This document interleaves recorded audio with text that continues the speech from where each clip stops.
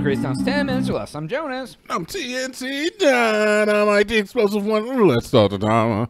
Dude. So I'm sure you probably heard about this, but there was a... James Webb Telescope, yeah. It's good. It's pretty cool.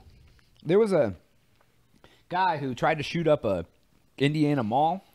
Oh, did you hear about that? Yeah, I did. Briefly, not a whole lot. So a guy decides he's going to mass shoot a mall, right? Which, I mean, it's kind of like shooting fish in a barrel at the food court. Like, it's just a bunch of... Jesus Christ, man. No, I mean, like, that. If you go to, like, a food court, it's just a big open area with people, right? That's why the guy picked it, I bet. What? I don't know. It was just like, I don't know. Hey, that was the way you went about it. I mean, it's fine. Sorry for my uncouthness. I didn't mean it in that way. Like, you figure shooting them all up's got to be pretty easy, right? But, I mean, that's what I'm sure that's why he did it, right? And then, so there was this 22-year-old dude who had a concealed carry, shot that mother effer dead. I think he only ended up killing like 3 people or something. Like, I was like, the amount of people that guy saved. Well, right. Compared to how many he could have killed. I mean, that's fair. That is fair. Good guy with a gun stopped the bad guy with a gun, Jonas. This guy's a 22-year-old guy. You see a picture of this dude? Yeah, he's a dork. I mean, a hero dork, but a dork nonetheless. This doesn't seem like the type of guy that's like ready to pop off to kill someone. I mean, he seems like the type of guy who's like, I'm going to learn how to shoot, and I'm going to get a concealed carry in case anything ever pops off around me. I'm going to be able to take care of people. And like, that's like he's just been like. Yeah, he's been waiting for this moment, practicing in his garage. Freeze, criminal scum. Freeze, mass murderer. I'm going to get you. And then but dude, he did it. I mean, honestly, Jonas, look, I would like to say that if a situation ever popped off like that and I had a gun, that I have what it takes to do that. I don't know because I've never had to. Right. But I feel like if I were put into a situation where it's me or you, it's always going to be me before it's you. Right, you know right. I mean? No, I feel you. And I was actually listening to another radio show and they were talking about this. And the host, has a concealed carry. And they're like, the other people on the show were saying to him, like, this is what you wait for. You have a concealed carry. Like, you wouldn't. He's like, I would, no. And he's like, what do you mean? He's like, I would run away. Yeah. He goes, I have the gun. Like, say I ducked into a bathroom and the guy came in the bathroom after me. I have a gun. I can protect myself. But I'm not going to stand there in the middle of all this going on and try to shoot a moving target with an automatic gun. Like, the chances of me being accurate enough to hit him against him just wailing bullets at me. Yeah, he had an automatic gun, a killer had. Yeah. Is that what he had? Yeah, he had an AR-15. Okay. And semi-automatic, most likely. I think he had some other guns too. He was like, yeah, I don't conceal carry to be able to save the world. I use it to protect myself. If I got in a situation where I needed protection, but I'm not going to be the hero, dude. He's like, I don't want to be a hero. And I feel like that's what I would do. Like, unless the only way I would probably do it is if I knew I was a really good shot. Like, I was like, I'm accurate as hell. If you had been practicing. Right. Like, if some people are just natural marksmen, right? Like, you can shoot a gun very well. If I go to the range and I'm hitting 90% of my shots in the bullseye, like, you need to sign up for the Olympics if you're doing that. I would be more apt to do it. But, like, no, man. That's plus the stress of that situation, right? Like, yeah, anyone can shoot well when you're at the range and there's nothing shooting at you. It's a lot different when you're in a live active scenario. Or if you have, like, one of those lined up shots where it's like, I can't miss from here.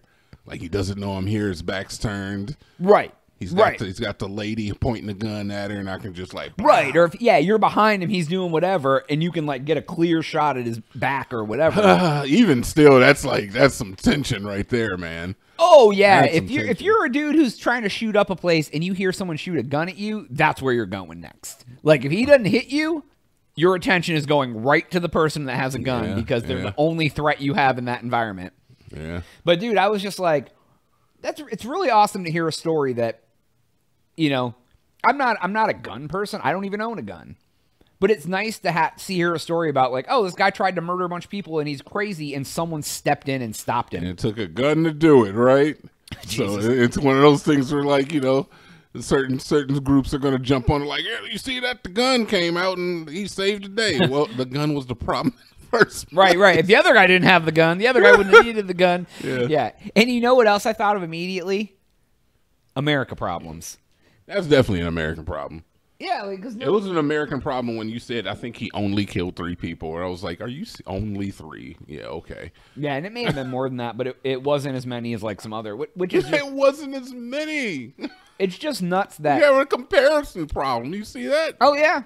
It's nuts that we have so many freaking gun violence issues here that, like, yeah, only 3 is a statement. Oh, they only got 3. Mm-hmm. They only injured 19 and only 1 died. You're like, oh my god, dude. Like I said, man, there's a victim of gun violence like every 3 seconds in this country. Yeah. Like, actually, I think I have it. I was looking for it previously on another episode, and I couldn't find it. Yeah, and I think either way, it's super high. And other countries where they have like 1 incident with guns that happen like a year or in a couple months, because it does happen. Like we just had the issue over in Japan. Right, where their ex-prime minister was killed. Yeah, and that was like the first time they've had any gun issues, quotation fingers, because that thing was a goddamn sandblaster that he put a bullet in or something. I don't know. Right. So actually, this is what I found a website that it's a gun violence archive, and they track all mass shootings, which a mass shooting in the U.S. I think is considered at least 4 people shot. Sure. And so then basically there's already been 3 today. Already been 3 today. Yeah, like 1 killed, 4 injured, 1 killed, 6 injured, 0 killed, 4 injured.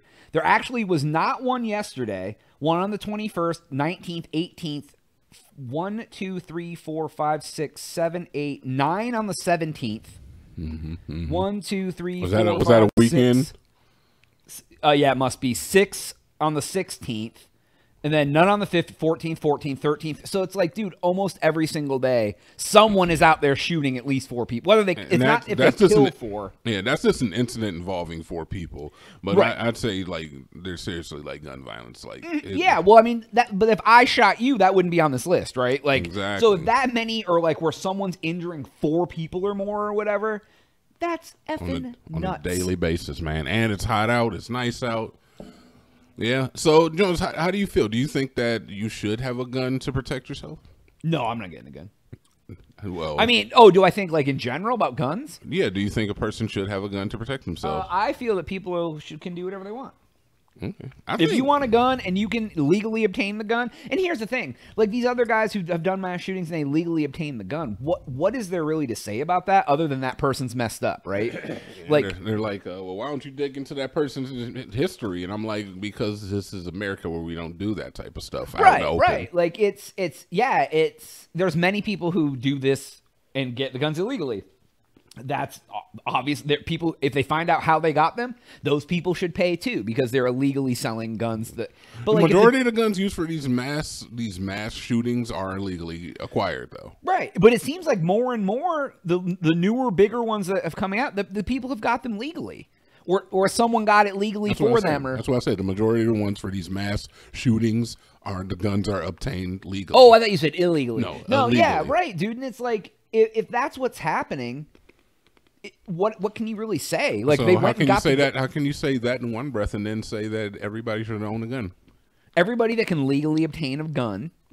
But on the same note, that's right. That's the paradox, right? No, but that's a symptom of the issue or the issue of the symptom. But also with that said, how many people are legally obtaining guns that aren't doing this? It's less than 1%. It's a very small percentage of people. Absolutely. The loud minority is what they call that. Right. It's like the very, very, very small minority. Like there's a very small amount of people who are out here shooting up things, right? All it takes is for them to do something, and then it's an issue. And I mean, honestly, yes, you have a single bad player, and you know.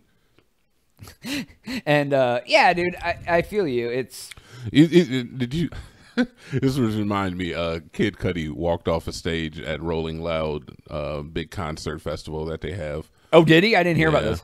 So apparently Kanye West was supposed to headline, and he dropped out at like a week or 2 before it was supposed to happen. Oh, I think I heard about Kanye. Yeah. And then Kid Cudi, he took up the reins. He was going to do the show, and they're not really on good terms. No, I saw Cudi and said I'm never working with him again. So once you see like the tweets and stuff that Cudi has made about I don't F with Kanye, and then you have him headline a Kanye show, people weren't too pleased. Oh, did he get booed? So they started throwing stuff at Kid Cudi.